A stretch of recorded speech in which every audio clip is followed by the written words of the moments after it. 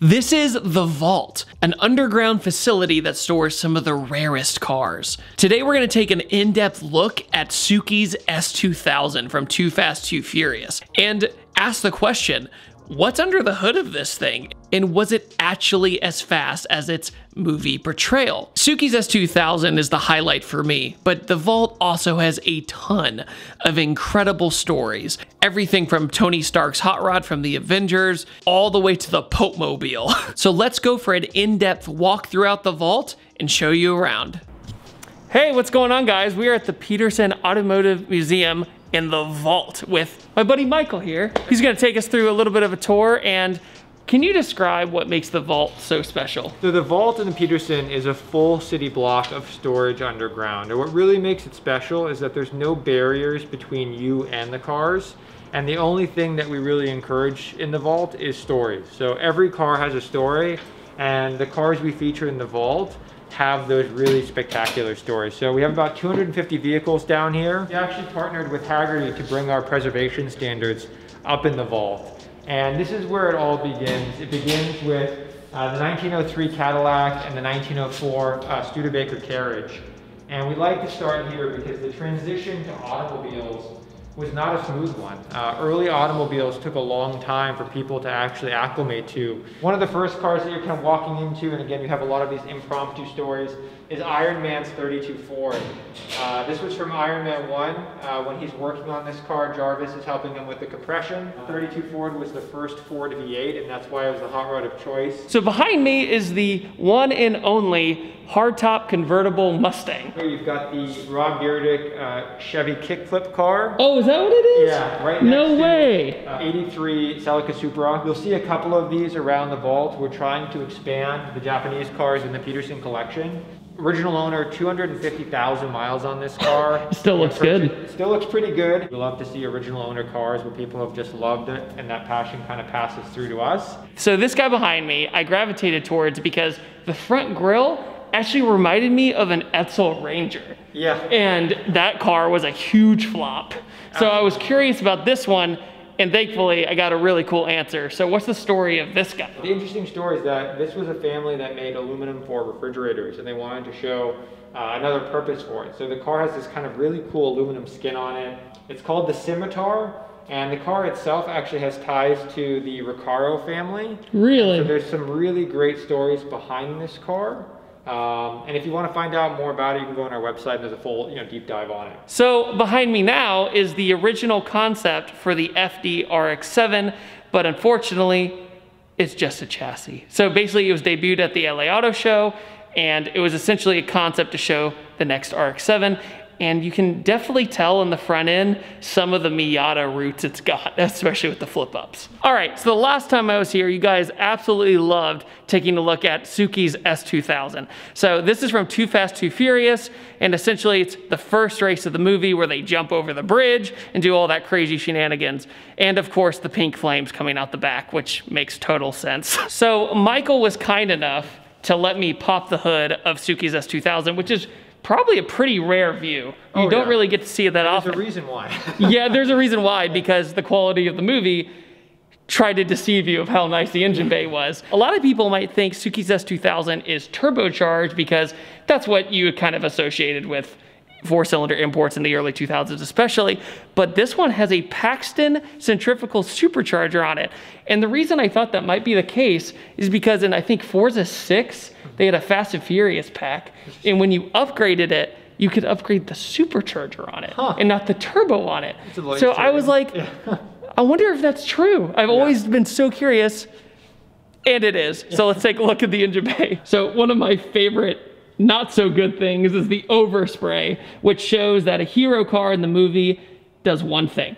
It looks pretty on the outside, it gets the job done. So basically they would use the hero cars as the cars for the main shots, pulling up to the car meets, the glamour shots, and essentially when the characters are standing in front of it. So that's why most of the time this hood was probably closed. And you can see the little like first, Oh, wow, I guessed right. Yeah, first unit, principal car only. So they would not use this for stunts or the car jump or anything like that. So here we have the Paxton Centrifugal. It's very similar to anything you would see today on an S2000. It's mounted in the exact same spot that you would today if you were to buy this kit. Along with that, we have the original F-Series engine that's in the S2000, revs to 9,000 RPM. But all in all, it's an S2000 engine. So if you were ever curious what the underside of this thing looked like, that's what it looks like. But if you see the rest of the car, you can tell that this car was thrown together to work. Like, it's not one of those things where they're like, oh yeah, we need to have it at a car show.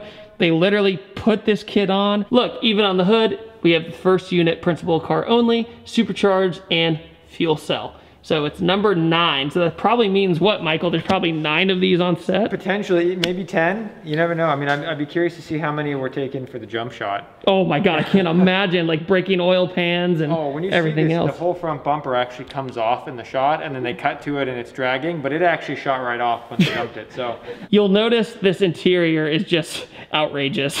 Essentially, you have these fuzzy seats, which kind of look comfortable, I'm not gonna lie, but ridiculous, and I would never want to stain them or anything. The Sparco wheel, you have the notorious NOS buttons, you have the gauges on the dash, which are pretty much stuck on, and the gauges are by Apexi, which is a brand that was very associated with the early 2000s tuner culture. And I definitely have to talk about the screen on the dash, which on the movie looks really cool because of the time it was like a cool thing to do to have your laptop in the corner, thus the notorious danger to manifold floorboard. But at the same time, there's this giant molding on the dash in order to have it hold in place. But thankfully, this car does have a built motor and is boosted. So essentially had the looks of the rest of the cars that weren't fast, but this one could actually go places, which is nice. Also, a beautiful touch to Suki's S2000 is this obnoxious Apexi gauge cluster up here. That's your tachometer. And I'm assuming there's a shift light on it, but there's not. A lot of the times you could go to AutoZone or Advanced Auto and get these massive gauges with a shift light on it, and it would just blind you every single time you went to shift. Michael just noticed something that I never noticed is, look at the mirror. So the mirror has this like CNC'd metal object just to hold the mirror down. I think the question is it actually metal?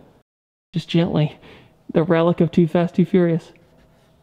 That is definitely metal. This actually looks like one of the universal shift knobs you could buy off of Sparco. But if you notice, with the nitrous buttons, they literally printed off N2O and stuck them on here. Basically, I'm guessing for camera shots during the shoot to be like, okay, they're pushing the nitrous button. We got to show that this is the nitrous button. So just to make it super clear what the objective of these red buttons are. But most of the time, it's probably just a horn. It's a veil side kit, and back in the day, all of the kits were fiberglass. There was pretty much no polyurethane. So you were lucky if you got a good fitted kit, but this is one of the cars in the Fast and Furious franchise that kind of backs up what it was supposed to do. You can notice the paint and everything, the liveries, that it was very of the time, and of course, you can't miss out on the giant wing. So looking at Suki's S2000, there's an element of me that kind of misses the tackiness of the early 2000s with car culture, because think about it. Everybody's cars looked completely different, and it wasn't just buying the same wheels and slamming it or bagging it or just the same coilovers, etc. But at the same time, looking at the car, you can definitely tell it's a dated car, but it has a charm to it because it's dated. So if you haven't been to the Peterson, you gotta check out Suki's S2000 when they officially reopen, because unfortunately, I've been very privileged thanks to this man. Before we leave Suki's S2000, I'll just do a quick rundown of the Speed Racer car. And who built the Speed Racer car? This was done by Gotham Garage, who actually has the Netflix show now, Car Masters. Oh, okay, that makes sense. The fact that a lot of it was a CGI model in the movie too. Yeah. They really did a good job matching the CGI to the live action car. And along with that, if you haven't watched that movie in a while, dude, it's like overwhelming. Like, it's just ridiculously colorful. But it's like playing Sonic on a PS1. Oh yeah, you're right. But I will say, for a first live action kind of Speed Racer anime attempt, it was pretty neat. Quick shout out to Donut Media. This is basically the cheap car and the more expensive car series they did with the 350Zs. and actually look pretty good. Good job, guys. Austin Powers Shagmobile. Oh, is this the Austin Powers car? And this was, the funny thing is, this was actually supposed to be a VW Bug convertible. They pushed the release back, and so Austin Powers production crew just chopped the top on a regular Beetle. Did they really? And made a custom convertible. And they just made it work. Yeah. You've got the Magnum PI for 308, Tom Selleck car, Die Another Day, Jaguar XKR. Oh my God, I forgot about this thing. You've got the Little Miss Sunshine VW bus, and that's got a brand new clutch in it. So I love the minigun on the back of that. You've got the Herbie Fully Loaded. This is the Lindsay Lohan Herbie, and this one is actually certified by NASCAR. Top speed about 140 miles an hour. Is it really? You know, again, full wrist spread engine.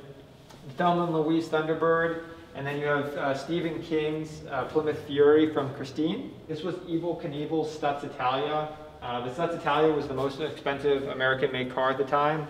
Evel Knievel had actually purchased it from Wayne Newton, who got it as a gift from Elvis Presley. Michael, this is by far one of, if not my favorite car down here, other than Suki's S2000, just for the sheer size of it. Yeah, so this is 21 feet long. This is a one of one. It's the, what we call the round door Rolls Royce.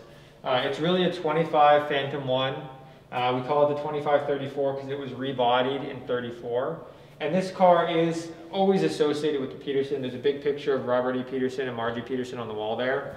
And they restored this back to what they believed was its original condition. The original car in 25 was shipped to India, and then he had it rebodied in 1934 in Belgium by the coach builder Jacques. And that's where you get this beautiful 21 foot body. It still is a Phantom 1 motor, which at its prime was about 100 horsepower.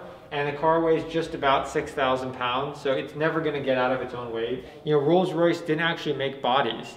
So when you bought a Rolls, you actually got the chassis and the powertrain. Oh, okay. You always had to take it to a coach builder. I did not know that. It's got an almost Batmobile feel to it. It is, yeah. Or Corella DeVille kind of thing. 18-inch fin on the back. You know, for aerodynamics, again, you know, not really needed.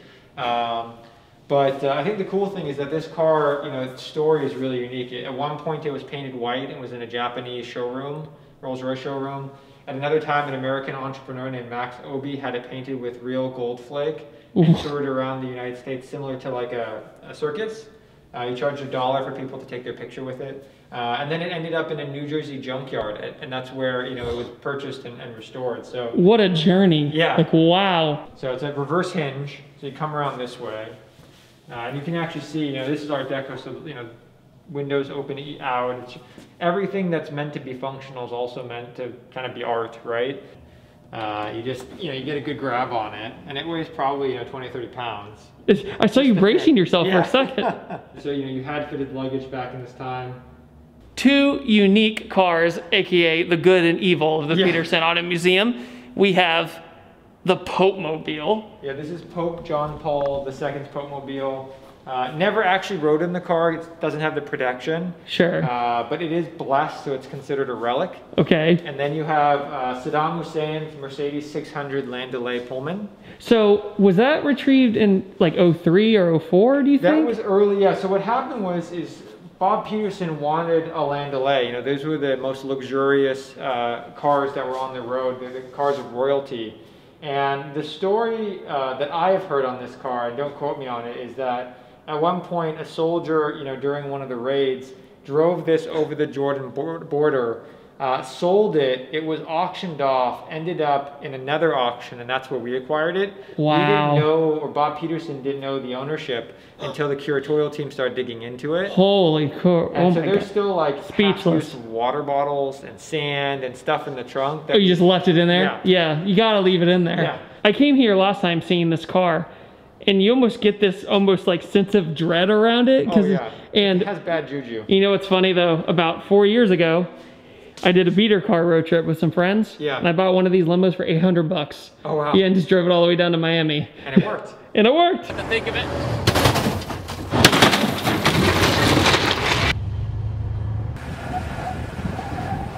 Oh, okay. Okay, you're good. Then quickly touching base on these. This is a Soviet Union era car. This is a Chaika, and it's next to the Hengqi. So this is kind of our row of presidential diplomatic cars. These cars are still in production today, and they look pretty much the same. Really? I did not know that. Yeah. G and Chaika, again, if you look at them, you know, some of the interior components have been modernized, the engines have been slightly modernized, but they look kind of the same today, which is interesting. You know, it's just one of those kind that they just never like expanded. Yeah. Look, and those two lights on the back are actually airplane landing lights. Oh, on this Mercedes, yeah. Okay. And so you blind them with the lights, you hit them with the smoke, and then you hit them with the oil, and you God. can evade them. Again, you know, fully armor plated as well. You know, President of the Philippines. It's very deceiving. Yeah. You would have no idea. Until you're slipping off the side of the road. Well, I think what really is impressive is the glass. Yeah. Because it's probably like this thick, but they did it in a way to where it's, if you Kind of just integrated, yeah, if you just drove on by, you would have no idea. Definitely, you can tell, you know, the little latches, you know, these kinds of things. Let's see if it is open. You can feel that the weight of the door. You know, they put lead inside the door. Oh yeah, totally. It does not open like a normal Mercedes door. Oh yeah, because to push it back, Correct, that's where it really comes into play. Interesting. So this was President Eisenhower's Chrysler Parade Phaeton. You know, this is a parade car, so you can see the additional you know, space in the back. This car was also used later for the Apollo missions when the astronauts would come back in parades. Oh really? So they'd come back and put them in here? Exactly, yeah. So in this one we actually still use for parades. You know, it's been over-engineered, more cooling, which is perfect for, you know, so it's not sending traffic overheating. Exactly. Going with the World War II theme. Yeah. And also, you know, that's 59, but World War II famous people, FDR's car. Yeah, so this was actually the first commissioned by the for a president production armor-plated vehicle. So it was FDR. You can see the extra space in the back at that time. You needed the extra space to get in and out. And then also you can see it's 7 layers of laminated glass, lead doors. This is based on a Lincoln Zephyr, but it weighs just over 8,000 pounds. The shields, what they do is they actually cover the gap of the window, because when the windows roll down, it's so thick. So, first Honda ever imported into the United States. Yeah, so this is the N600 68. The interesting story on this is that this was a original owner car. He didn't know he had the first Honda. No way. Honda did a great piece on this.